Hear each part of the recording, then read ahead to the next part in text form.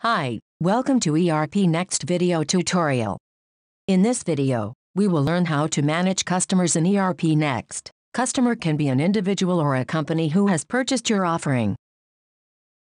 To add new customer in your ERPNext account, type New Customer in the Awesome bar.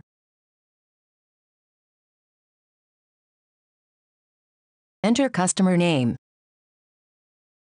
Select customer type. Select customer group and territory. Save customer. Once customer is saved, unique ID will be generated for it. These are the transactions which can be created for the customer. By default, customer ID is generated based on customer name. If needed, you can also set customer naming based on naming series.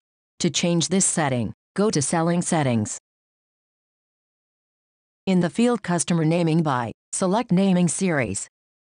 Save Selling Settings. Refresh your ERPNext account. Now let's add new customer to see its effect. Select Naming Series based on which customer ID will be generated. Enter customer name and select customer type. Save customer. Here we can see that customer ID has been generated following naming series. Customer's contact and addresses are saved separately. Let's set an address for this customer. Click on New Address. Enter address details.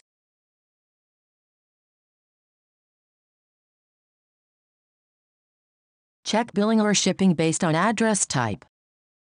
Save address. Once address is saved, it will be visible in the customer master. Let's add a contact for this customer.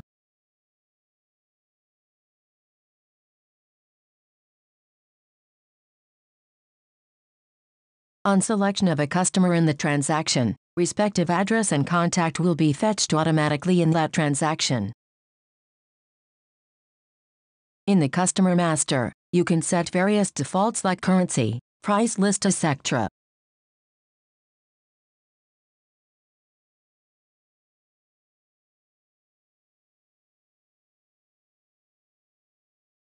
If needed, you can set custom receivable account for this customer here. If needed, you can also set customer naming based on naming series. To change this setting, go to Selling Settings. To check, go to your company customer naming by, select naming series.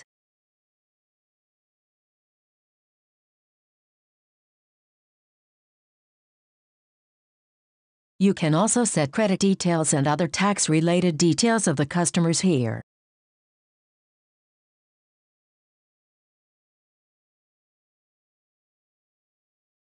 If you allocate salesperson for each customer, then list salespersons here. If not, you can leave this table blank.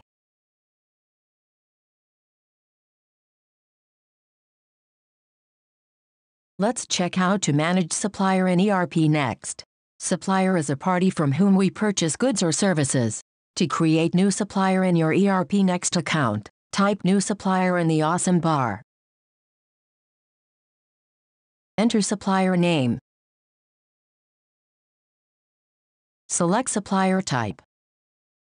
Save supplier.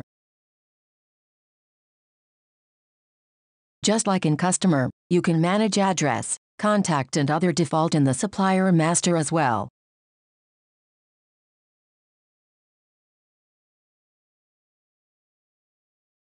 By default, supplier naming is done based on the supplier name. To have supplier ID generated based on the series, go to Buying Settings, and in the field Supplier Naming by, select Naming Series. Hope you found this video tutorial useful.